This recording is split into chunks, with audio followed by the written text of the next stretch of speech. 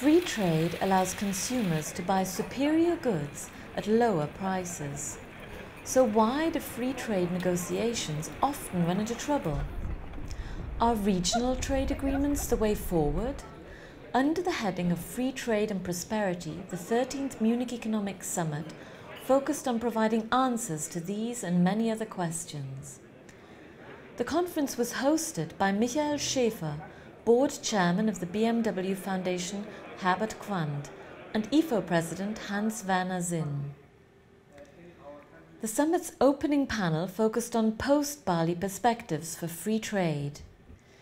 Mukhisa Kituyi, Secretary General of UNCTAD, agreed that regional deals may complement multilateral agreements, but should not be allowed to replace them. So we must not let the pragmatic side that drives mega-regional negotiations destroy the essence of the collective good, which can only be dealt with multilaterally. The second panel focused on boosting transatlantic trade. Participants discussed what North America and Europe stand to gain and possibly lose from TTIP. Gabriel Felbermayr, head of the IFO Center for International Economics, stressed that reaching an agreement on TTIP is worth the effort. The question always is, if there are risks, and I guess there are the gains big enough? And I would like to make the case that yes, there is a big fruit that's hanging there. It may be hard to pick, but it is a big, juicy fruit, and it's worth the effort to get that fruit picked. The final panel of the summit looked at how Europe can enhance its trade ties with the dynamic BRICS economies. The highly international panel featured speakers from India, Canada and Hong Kong. Its chair, Katinka Barish, summarizes the discussion like this. For me, what was very striking was the debate between the Europeans and the Americans in the room and those coming from emerging markets, here in particular represented by India and China. Whereas we in Europe are obsessed by the deal that we're negotiating with the Americans, the TTIP deal. The Chinese in particular say, why are you leaving us out of this? Why are you excluding us? Is this against us? A very big issue, and we haven't even begun to unravel it.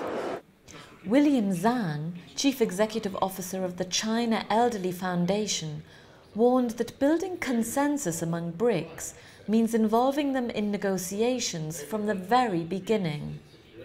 And also, I think this kind of platform could provide people with the right vision, give the people the right place to discuss, and how to find the convergence of interests instead of disputes all the time. So if we are lucky enough, we can find some ways to establish a sort of a community of interest. I think that's the way to solve the problem nowadays. Many conference guests, like Paul O'Donovan, see free trade as a key economic issue that does not receive enough serious media attention. I think it's a very good idea to be focusing on an issue like free trade. It's something which doesn't get enough airplay, I think, in the media conventionally, and even actually within financial circles, within corporate circles. Free trade it's complex, and nobody can be bothered to wade through the 800 pages of the TTIP negotiation documentation. Conferences like this, I think, raise the issues up on the agenda. It reminds us that this is something we need to be focusing on. Michael Schäfer concluded the conference by stressing the need for a WTO that truly takes into account asymmetrical developments among its members. A transformed WTO could play a key role in creating a global system with the highest possible standards.